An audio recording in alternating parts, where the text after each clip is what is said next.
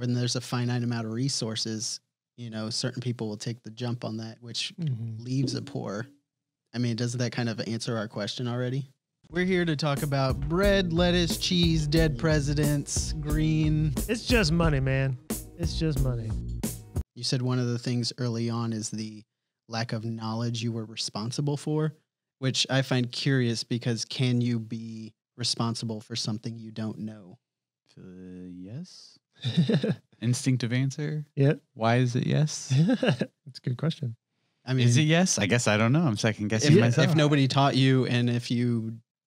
I think as always, it's more complicated, right? So in some sense, a child is not responsible for what they've learned because it was really the adults around them who were responsible for educating them.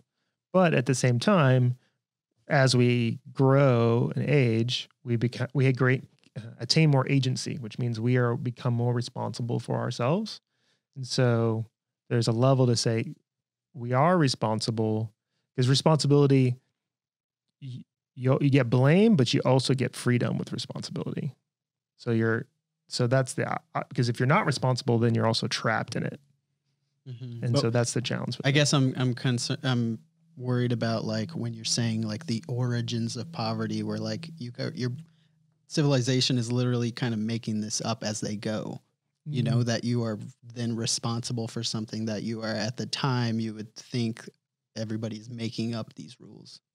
Okay. And historically, in historical terms, prior to the Industrial Revolution and kind of the rise of what we call modern capitalism, there was limited resources. So the resources, it was a few that had a lot of resources and the many who had very little, kind of the fief system.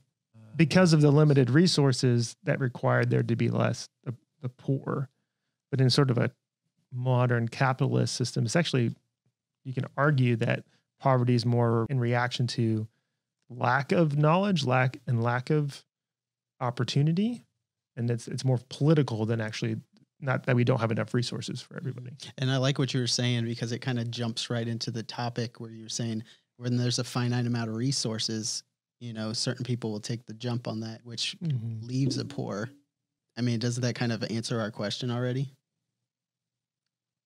So, I mean, that framework already assumes that there are finite amount of resources. Yeah.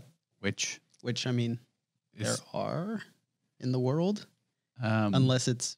But they're not all. I mean, if all the resources were already mined and available, and now we're just fighting for who gets it, but we're constantly discovering new resources. We live in an age where resources are also IP, technology, trademarks, art.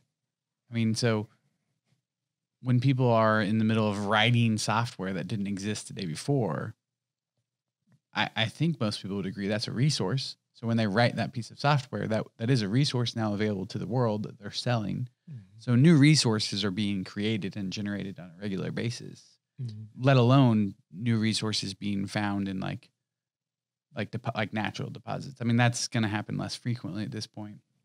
New ones are showing up, but people are definitely taking current resources and putting them together in new scientific ways and creating new things.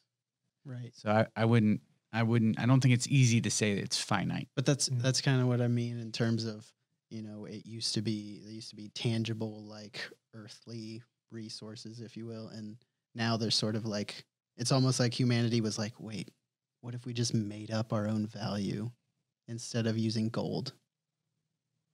Yeah, we kind of did that. Gold was a limiting. It was a lot of work. It's really hard because there's obviously a huge debate about whether the government actually was just tricking everybody, duping everybody. But at the same time, people who love Bitcoin don't mind it's not backed by gold.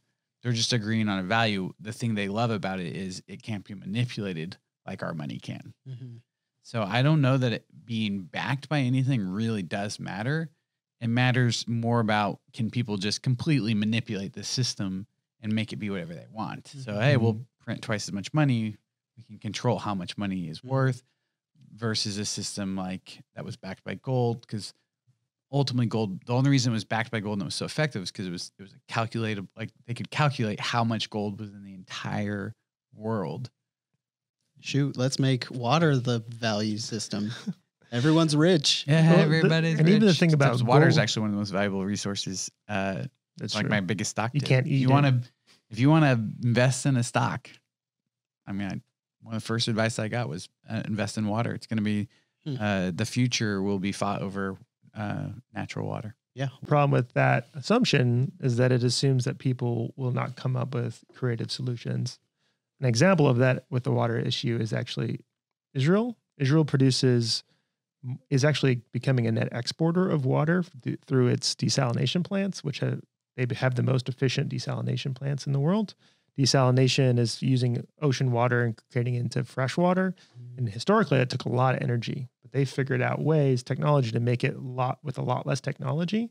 And so they actually are building pipelines to send it to Jordan, to give water to them. So even water, because of human ingenuity, can go from a scarce resource, especially in the Middle East, to an abundant resource.